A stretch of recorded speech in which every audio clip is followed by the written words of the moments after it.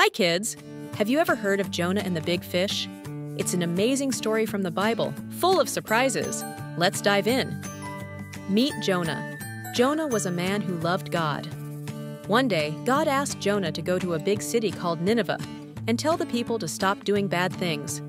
But Jonah didn't want to go to Nineveh at all. Instead of listening to God, Jonah tried to run away. He found a boat heading in the opposite direction, to a place called Tarshish.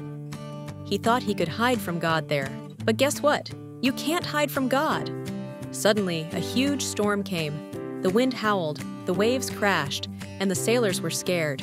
The sailors asked Jonah, "Why is this storm happening?" And Jonah told them, "It's because of me. I'm running away from God.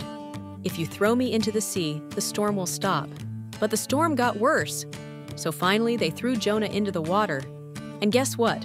The storm stopped, just like that. But just when Jonah thought it was all over, gulp! A big fish came and swallowed Jonah whole. Jonah was inside the fish's belly for 3 days and 3 nights. "God, I'm sorry. I'll listen to you this time. Please save me," said Jonah. God heard Jonah's prayer and told the big fish to spit him out onto dry land. Jonah was safe. This time, Jonah obeyed God and went to Nineveh. He told the people to stop doing bad things. And guess what? They listened. They said sorry to God, and God forgave them. Jonah wasn't happy at first that God forgave the people, but God explained that He loves everyone, even people who make mistakes. God is full of love and forgiveness. So what did we learn, kids? We can't run away from God, and He always wants us to do what's right.